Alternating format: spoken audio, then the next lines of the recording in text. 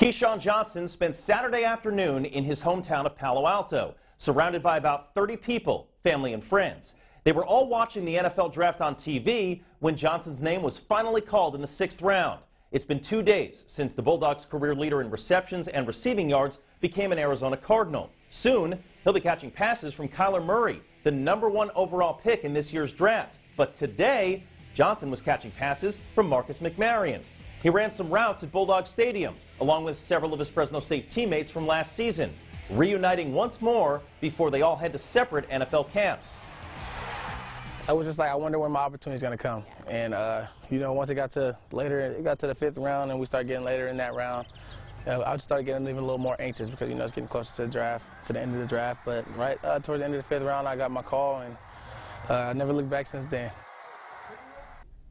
As we know, KeeSean Johnson was the only Bulldog drafted, but quite a few others will get their chance, including McMaryion, who's headed to rookie minicamp with the Raiders, along with wide receiver Brian Burt, the guy who ran the 40-yard dash on Pro Day in 4.31 seconds. They both told us today how excited they are for that opportunity.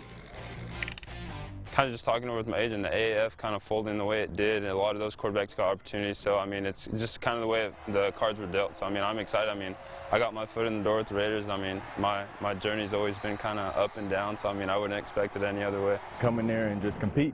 They want to see me play actually on the field. So, I'm going to come in there with all the rookies, and I'm going to be ready, the first one in the door and the last one out. And I'm going to work hard, and I'm going to make that team.